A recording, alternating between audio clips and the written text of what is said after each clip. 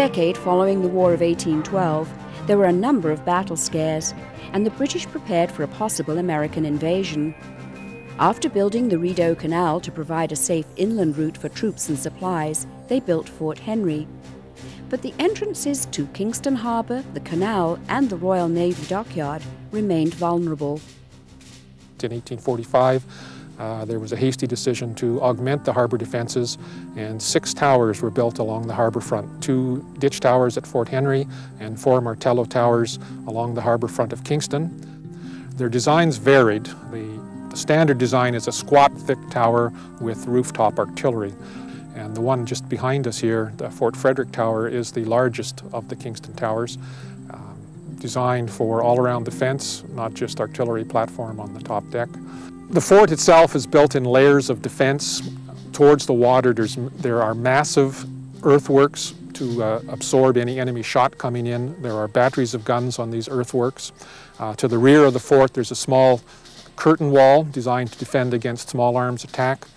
The tower itself is a main gun platform. There's 3 32-pounder guns mounted on that tower.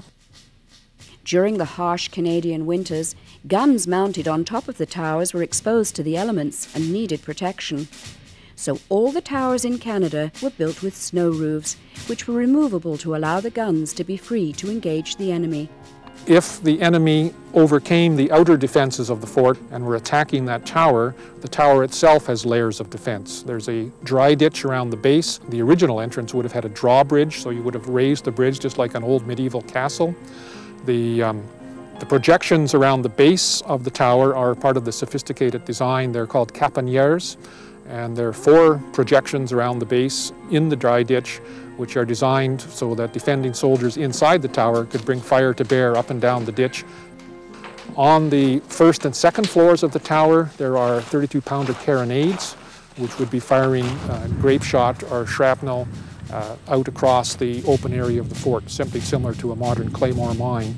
So this area where we're standing now would just be a killing zone covered by fire from the guns inside the fort. Fort Henry and the Martello Towers that are sort of placed around are actually a part of a fortification system. So the fort is the sort of main anchor for it, but in reality, they're relying on something called intersecting arcs of fire. Each of the towers has its own zone that it's responsible for. The guns can pivot up there and basically create an arc that goes completely around your area. All those arcs overlap, and it's a really intricate system that if anybody does get in between any of those, they're getting the gunfire from both of those 2 points at the same time. Fort Frederick is a UNESCO World Heritage Site and the official museum for the Royal Military College of Canada. It has some intriguing exhibits, including the Addison hotshot stove, which was designed in 1846. Cannonballs would be placed inside the stove and heated until red hot, then carefully transferred into muzzle-loading guns and fired at the enemy ships. When they struck their target, the shot would become embedded and the wooden sailing ship catch fire. This munition gave birth to the common expression, "He's a hot shot." We have found broken children's toys just outside of the fort, which indicate that the tower behind us was actually used as a married quarters by British troops, and families and children lived in that tower for a number of years. So it's the human aspect that makes it interesting.